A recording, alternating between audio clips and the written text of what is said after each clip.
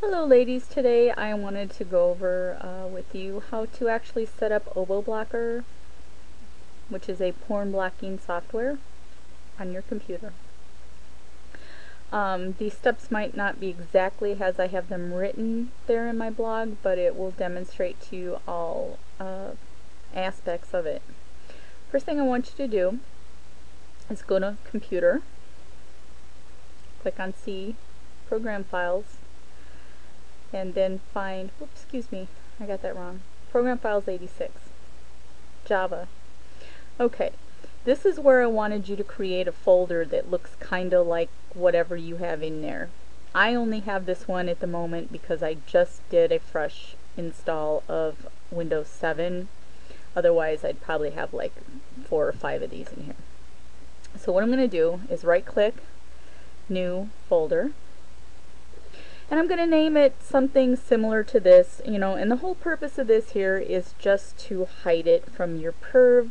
We just basically want it to look like it belongs here. So let's do 1.6.0 underscore 03.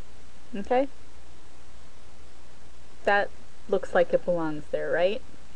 Now, we're going to go into this actual one that was here, and what I want you to do is copy all of these files. They're not going to in any way harm your computer. Go back, open up this, and paste them in here. That just makes it look like, again, it belongs here. Now, I don't know if your guy is as smart as mine, but I am taking all of these steps just to ensure that he does not find my program and delete it. Okay?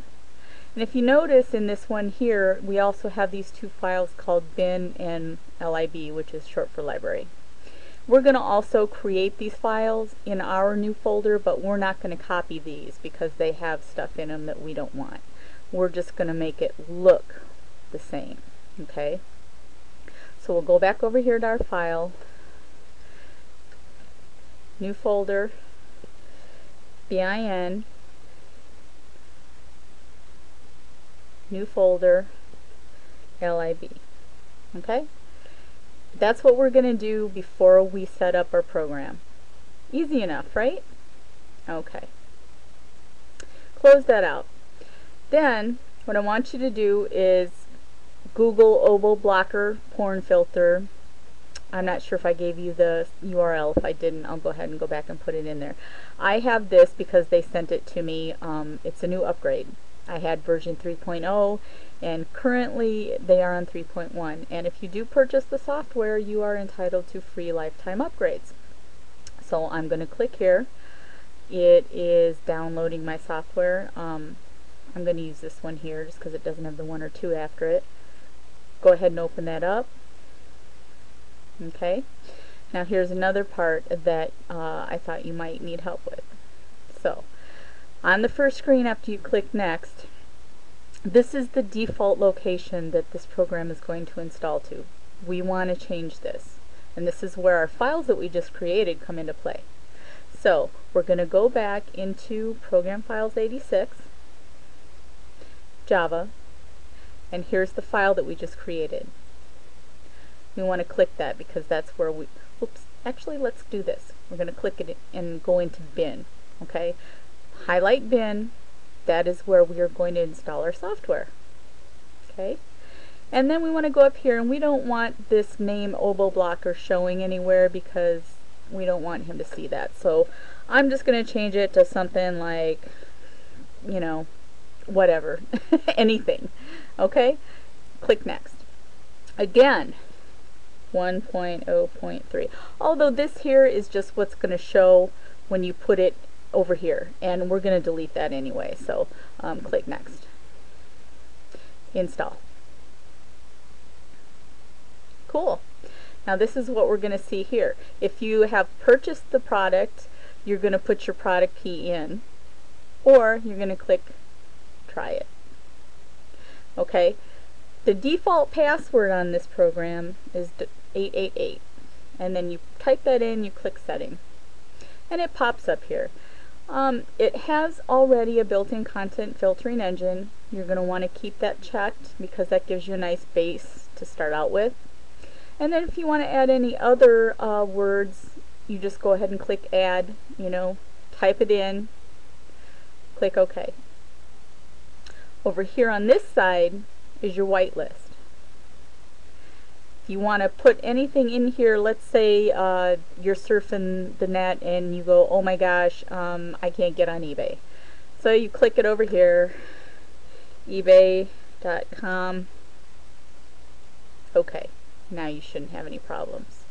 Alright, one thing I wanted to tell you, and I found this out the hard way, when you click exit, that closes the program out. We don't want to do that. We want it to run, we just want it to run in stealth mode, which it does by default, unless you click exit. Okay? When you're done using this, and you've clicked save settings, okay, just come up here and close the window. That's all you got to do. It is now running stealthy. Okay, then we want to come over here into our start menu, and here's that folder. We don't want him to find this, right? So we want to just right click on it and delete it.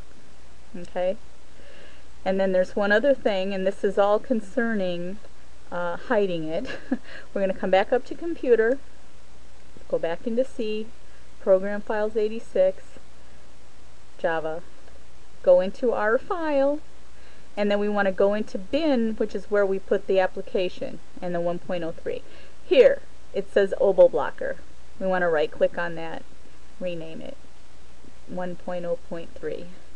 1.0.3. Ta-da! There you go.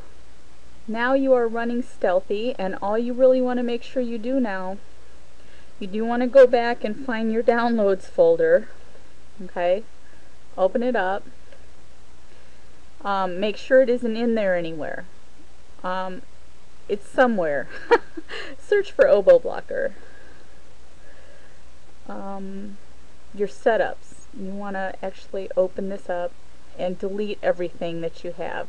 Delete it from your downloaded folders file.